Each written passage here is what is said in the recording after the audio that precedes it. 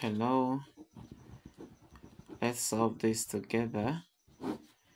Root x over 3x equals 3. This is very simple because I can express this, I can cross multiply this so that root x times 1 is root x and is equal to 3 multiplied by 3x.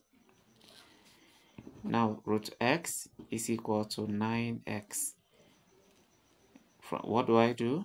Root x has to be squared and it's equal to 9x, which will also be squared. Now this goes there, so we have x to be equal to 9x multiplied by 9x because of the square there. Now our x is going to be 81x squared. The one with the highest power comes first. So we're going to have our 81x squared to be equal to x. Now to avoid dividing both sides by x, bring this to the left. So we have 81x squared minus x to be equal to 0. Now we can factorize.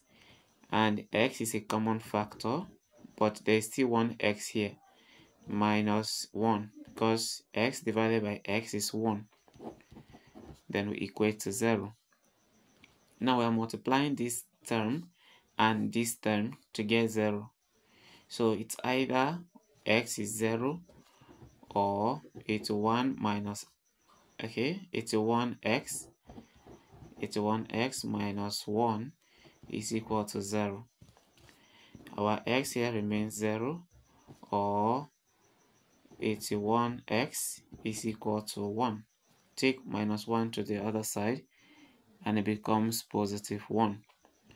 Now our x is 0, or x from here will be 1 divided by 81.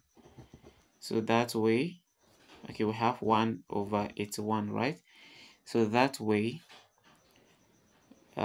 x will be alone, right? Now let's bring the two solutions together. X is 0 or 1 over 81. But then, do you think the both of them will satisfy the equation? Let's verify.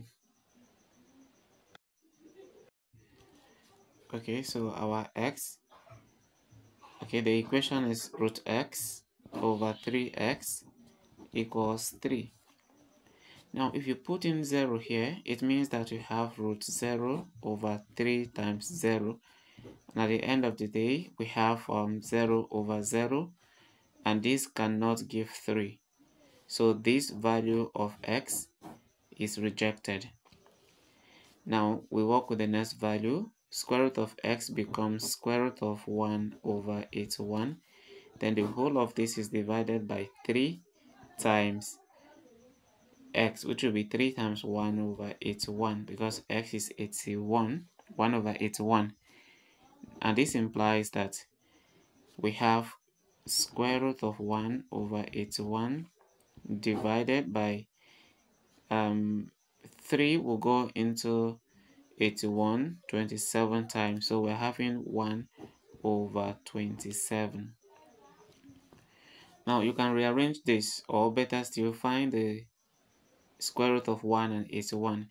Square root of 1 is 1 divided by square root of 81 is 9. Then this division is coming here. Then we have 1 over 27. This will give us 1 over 9 multiplied by 27 over 1. So that at the end of the day, we have 27 times 1, 27 over 9 times 1, 9. And when you divide 27 by 9, you have 3.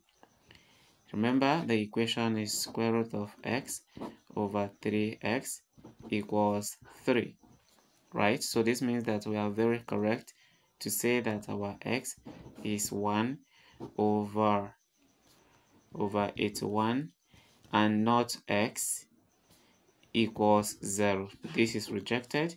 This satisfies. Thank you for watching, and if you have not subscribed to my channel, subscribe.